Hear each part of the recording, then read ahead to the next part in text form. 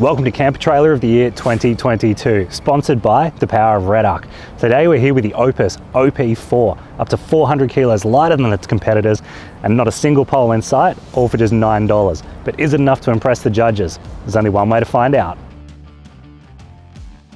Right, the OPUS OP4 off-road, back for another crack at Camper Trailer of the Year. You know, it's a twin fold, so it doesn't have a big footprint when it's behind the car, but when you set it up, gee, that's a big camper. 2 beds. Who do you think's going to buy it? Do you think it suits them? It's actually rated quite highly for me on intended purpose. I think it hits that adventurous family dead between the eyes.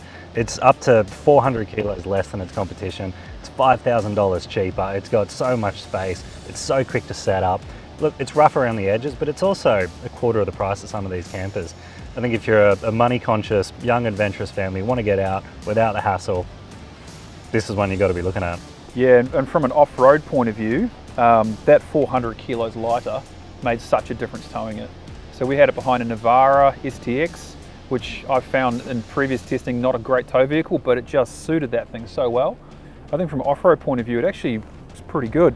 Now what about its innovation, Dan? I mean, there's a lot going on there. There's sort of two key parts with this, with the innovation. Obviously there's the inflatable side of things, which to me, I thought it was a gimmick until I actually saw it in person. But the poles, for lack of a better term, are all rock hard. You can't pop them. It sets up really quick. It's an absolute game changer, especially with the awning. But the big thing for me mainly was the chassis. You know, you look under 99% of imported campers, they're all going to have the exact same frame. So this thing's got stringers, it's got a narrower drawbar to cut down weight. It's got a C-frame underneath the box itself, and that's where you get that huge weight saving. It really shows that they've thought about this product and it's not just another off-the-shelf with an inflatable tent on it. And then what about self-sufficiency, Glenn? It's not the best self-sufficient camper that we saw during the event, but you can add things to make it more self-sufficient. It did have good power, that was above the spec. The water tanks are a little bit small, but as I say, you can add stuff to make it better. You're not paying so much money, it's not going to cost you as much. That is one of the things in that sort of price range too. It's a lot of DIY as well, so that money you're saving, you can afford to go and tinker with it yourself. So it's got a 500 kilo payload, or just about 500 kilo payload, and you're right, only 160 litres of water, but it does have those jerry can holders in the front you could throw some water into, and plenty of gas. And 200 amp hours of lithium is pretty good. You'll have to supply your own solar. 160 litres isn't, you know, a long-term amount of water. Sure, if you had a draw pump or something like that, it would improve it, but yeah, you'd certainly have to keep an eye on your water usage, especially if you added a shower. What about the quality finishing, Glenn? You know, like it is an imported camper, so how does it rate against the expectation? The canvas work was great quality, lightweight at 340 gram microwave. The main body is a baked enamel finish. Underneath was fairly neat and tidy. The dinette or the cabinetry was a little bit cheap and nasty, and being white, it did mark very easily. Yeah. Speaking of inside, I've actually done a few big trips with an OP4. I've got a pretty good idea of how they sleep. That 75mm high density foam mattress on both ends, the queen and the double. Good for 1 or 3 nights. 5 to 6 you start to notice it, but you get used to it after sort of 7 or 8 nights.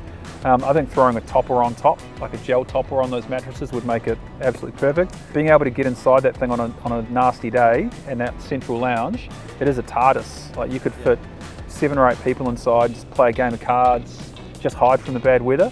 And even in the worst of the wind that I've experienced them in, it's great. The tent just leans a little bit in the wind and just straightens back up as soon as the pressure's off. Ease of use has to be one of the OPUS's strongest suits, and I've rated it really high for that.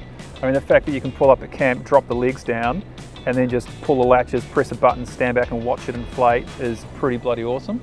And the fact there are 0 poles or pegs, yeah, that's a game changer for me, because there is nothing worse than you've lost a pole or you've grabbed the wrong pole, or there are 30 poles and it takes 30 minutes. This thing does not take that. It's a 5-minute setup. And I think for me, that's part of the X factor, Kath, is that ease of use and also that internal space. But what stood out to you there? It's got to be with the OPUS. It's that absolutely distinctive look of the OPUS. And when you see an OPUS in a campsite, you know it's there. That inflatable tent, you know, as you said, no poles. It's not unique in the world, it's unique to camping. I mean, that sort of design has its origins in the military, and it's been used for years and years. But I mean, we saw the OPUS at the Camper Trailer of the Year 2021 event, and when that thing was unfurled, you know, it put a smile on everybody's face. It was the same this year. It would have to be one of the only campers around where if you were there with a family of 4, you'd be fighting with your kids as to who was going to set it up. For me, that's where the X factor comes in with the OP4.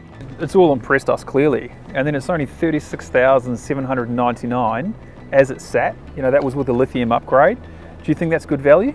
Well, you know, it's about the same price as its competitors. It's about 450 kilos lighter, and as we've said, there's no poles. That not only makes your camping experience better, I mean, it stops divorces. So as you said, the model we reviewed, it had the optional extras. It had 1,000 amp of lithium. It had 3,000 watt inverter. It had that 96 litre My Coolman fridge in it. That is a great place for buyers to start who are interested in this sort of dual fold lifestyle. Nothing more to say. So there we go, OPUS OP4 at Camper Trailer of the Year 2022, sponsored by the power of Red Arc. And we've got 11 campers this year, so if you want to watch more, follow through to our channel, and of course subscribe and like if you enjoyed what you saw.